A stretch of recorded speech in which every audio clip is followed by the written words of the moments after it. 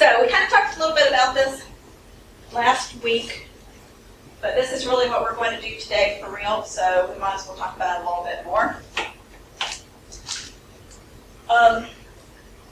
The ABO system is the basis for everything that we do in blood bank.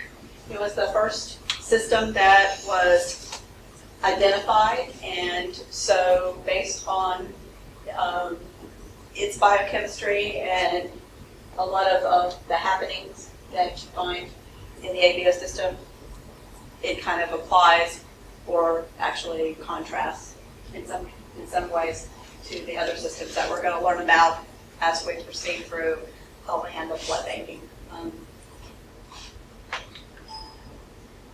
Okay, there we go.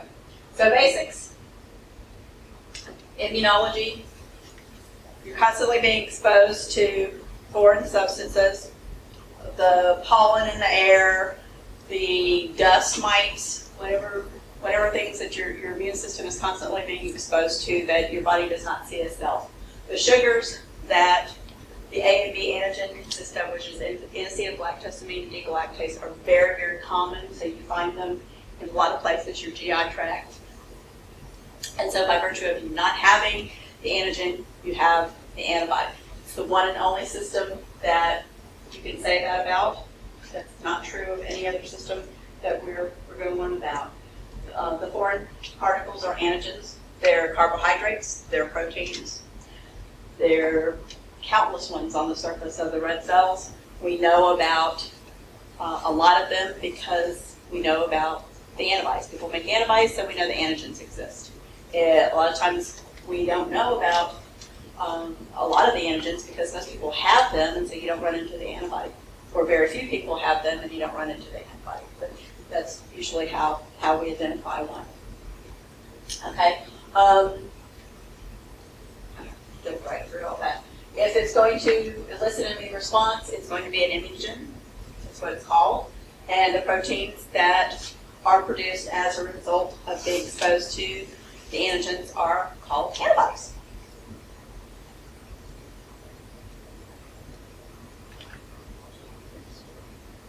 And it just jumped back to where I want to go. So basically what happened over time,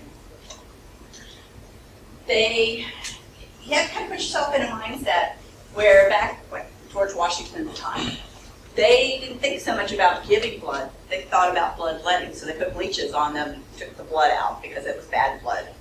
And then something happened that people started thinking, well, maybe we need to stop taking the blood out. Maybe we need to start putting something in. So they tried different measures. And if anybody's interested, I've got a giant, long history of different things that were tried over time and sort of responses that they had. But they tried goat's milk. Well, obviously goat's milk probably didn't do very well. And probably came up with all kinds of other problems for the person. They tried using sheep's blood. Sheep's blood was very, very common for a while. I don't know whether sheep's blood actually helped anybody. They may have gotten better on their own, and the sheep's blood was there, and it's all kind of serendipitous. But they did try sheep's blood. They tried other types of blood. What was very common is they would pull somebody in off the street and say, "Come here."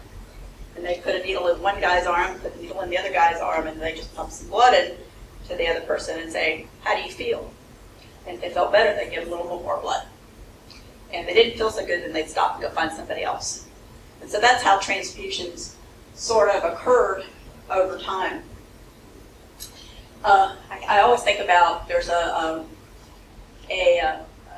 vampire movie, I don't remember exactly which one, but there's a vampire movie where they actually do a transfusion like that. And it's always go, how cool is this? Look at a transfusion. Because, you know, Angelique or whoever the person that the vampire is draining of blood, they're going to give her some blood back. And, oh, they're going to give her a transfusion. Oh, yay. Sometimes it's fun to find the flaws in literature and movies and things. Anyway, in 1901, Leo Steiner discovered that there were 3 basic blood types. He basically took people's blood and mixed it together and found that some people's blood mixed together caused a giant clump, or hemolysis, or both. And sometimes you mix it together, and it stayed perfectly fine. So he called it A, B, and C. Over time, they discovered there was a fourth, which actually was a combination of A and B, and turned out to be AB, and C ended up being O. Now C, aka O, is not really a blood type. It's the lack of the A and B sugar. So it's an amorph. And so the O just kind of gives you a null and void kind of a feeling as far as what your blood type is, because you don't have a sugar hanging off of it. It doesn't react with our antiserum.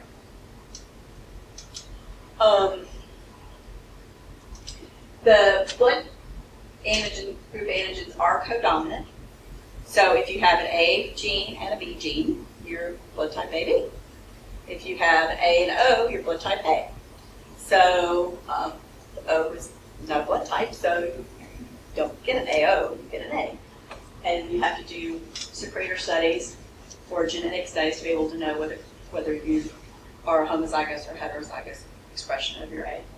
You probably know that if you know any of your family's blood types. You probably have some kind of an idea.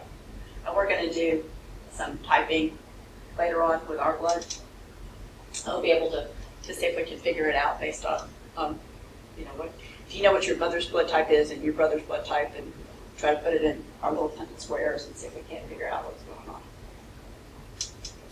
Okay, so the sugars themselves are a mutation on chromosome 9, and H is L-fructose, and that is the precursor for the hemochrome, which takes us into here. H, if H is not there, there's nothing for, think of it as like a Christmas tree. There's nothing for the A and B sugars to hang from, so you don't type as blood type. Even though genetically you may be an A, you're going to type as an O because there's no place for that A sugar to hang from. So when you start talking about the H antigen, you can make anti-H, but obviously the O people are going to be the ones that are not going to make anti-H because they're going to have the most expression of the H antigen itself.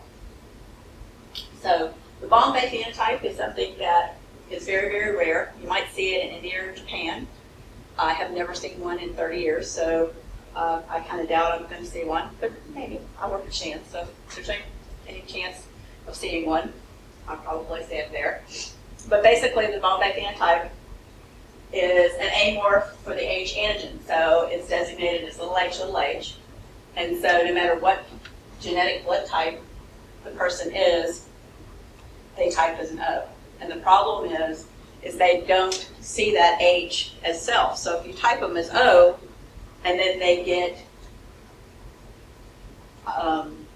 transfused or exposed to, or however, through pregnancy or transfusions, that H antigen, they can make anti-H, and then you run into problems because then they're incompatible with pretty much everything.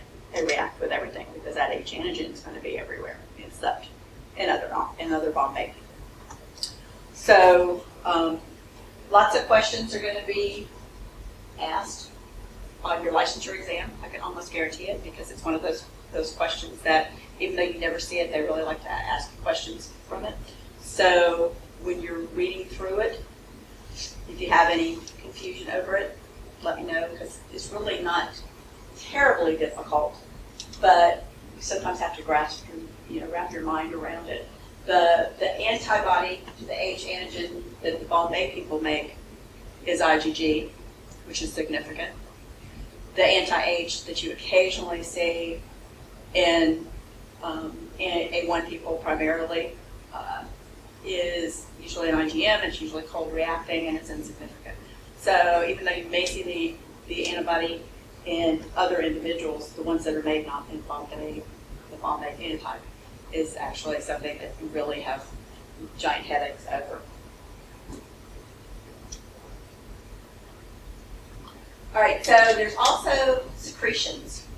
So you have a secretor gene, and the secretor gene interacts with your A and B antigens, and the secretor gene basically says that you have the sugars in your secretions. If you lack the secretor gene, doesn't matter what you are genetically, you're not going to have those sugars in your secretions. So we did secretor studies. I think we talked about that the other day. We were talking about secretor secretions that we did a big study. All right, let's see what else we can talk about. All right. Oops. Why am I going the wrong way? Stay there. Okay, so the most common blood type is actually A or O, depending on where you are, because you may have different pockets of people and different blood types that are skew. I don't like statistics when it comes to blood banking because truly, even though the majority of people may be A and O, if you go to Africa or Asia, you're not going to see as many A's as you will in the United States and Mexico and the northern or the western hemisphere. So you really have to kind of take everything with a grain of salt as far as statistics. But if we're going to stay in the United States and we're going to work in the United States, which more than likely is going to happen, the A and the O are going to be your most common types. With antibodies, you can have antibodies to the blood group systems that are immune or naturally occurring. The ABO antibodies, like I said before, is the only group that is the antithesis of what your antigen is, that you're going to have the antibodies for, and that's the only system that works that way. Most of the antibodies that you have that are anti-A, anti-B, anti-A comma B, which is its own entity, are usually IgM antibodies. They usually like 22 degrees room temperature. Sometimes they like a little bit colder. They like to react at 4 degrees. But they generally have a very wide thermal amplitude. So it can go anywhere from probably 4 degrees to 37 degrees. I may type yours, and yours may like room temperature, and mine might cold, and yours might be a little bit more like 28, and you might be 12. So we might have a little bit different optimum temperature, but usually there's no problem getting good reactions because the titers are always so high because you're constantly being bombarded with those sugars. And so unless you're old, immunosuppressed, a newborn, have a bone marrow transplant, which falls back into the immunosuppressed, you shouldn't have any problems having those reactions fall into there. Okay.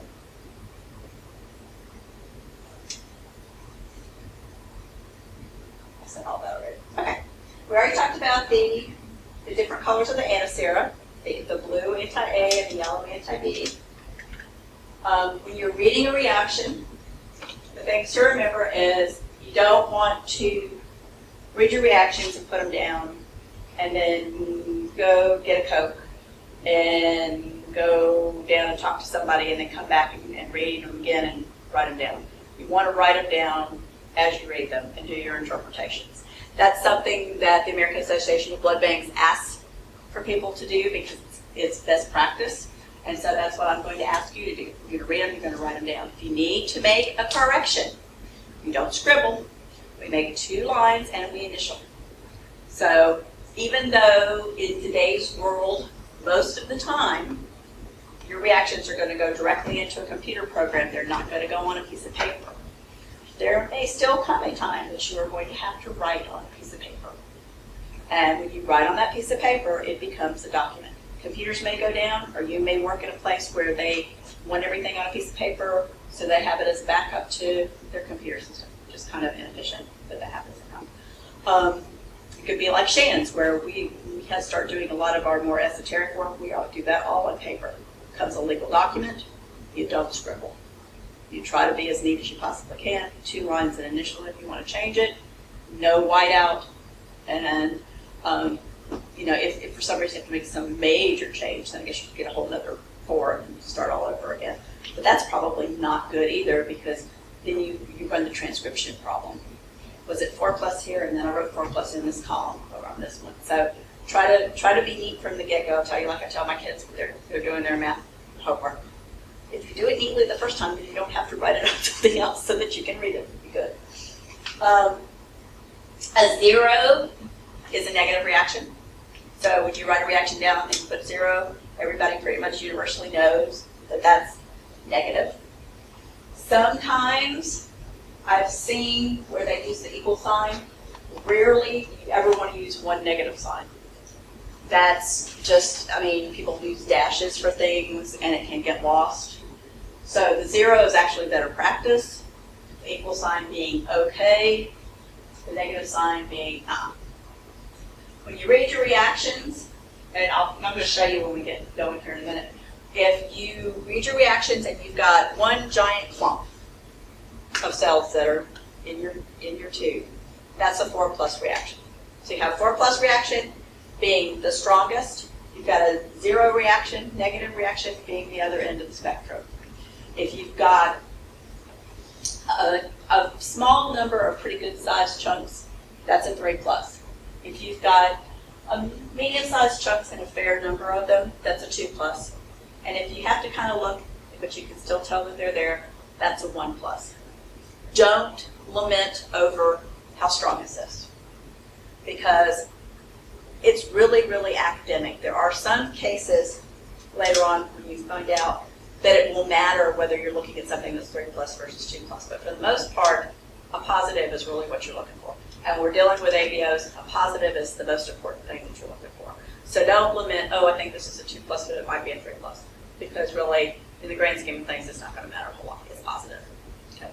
If you're not sure if it's positive or not, that's a whole kind of a different story. But the whole, is this 3+ or 2+, seems to hang people up a lot. And it really doesn't need to. Just do your best gut feeling from the get-go and move on from there. Hemolysis is a positive reaction. Some antibodies bind complement and cause hemolysis. ABO is one of them. So you need to make sure that you look for hemolysis when you are reading your reactions, because that is a positive reaction. You sometimes have a titer so high that it lyses all of your cells and you don't have any cells left, and you're like, wait a minute, I know I put cells in here and there's nothing here now, but it's much redder than it started out being, in which case then you probably lost all of your cells. And so therefore you've got a 4+ reaction. You have all of your cells are gone. I did notice that some of our specimens that we've got around are a little bit hemolyzed, so we're just going to have to go with them.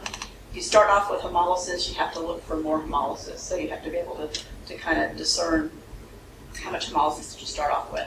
It's not really a very good idea to have hemolyzed specimens. When you're dealing with ABOs, it's not usually a big deal because your titer's high enough. You've usually got plenty of antibody to be able to react.